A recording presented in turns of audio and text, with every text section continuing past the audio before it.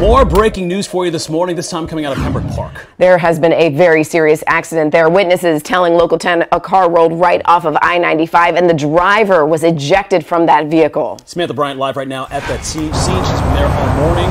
Talked to witnesses. Apparently they tried to help. What did they tell you, Samantha? Well, they told us that they heard this loud crash, and we want to show you exactly what that crash happened. So when the vehicle was traveling southbound, here is the pole that it actually hit, and we want to show you exactly how far the car traveled. It hit this pole, and then it traveled about 50 feet all the way to where you can see a no truck left lane sign. That's about 50 feet away from the initial hit. Now, what we're told is that this crash happened around 3:30 this morning. You can still see it's a very active scene.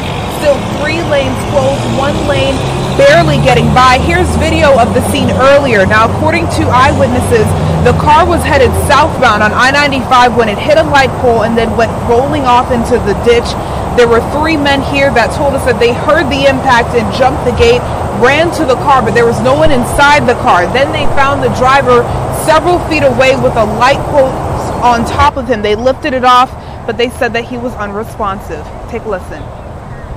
We saw a light pole go down and heard an impact. There was a car going fast. We sprinted down here and we jumped over the fence. We were in the swale looking for him. Came back over, found him, lifted a light pole off of him.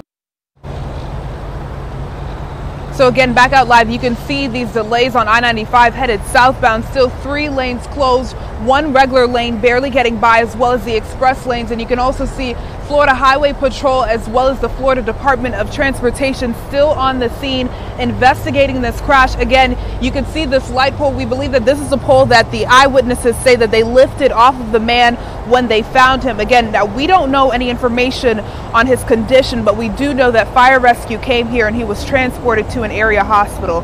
As we get more information on his condition, we will bring that to you live.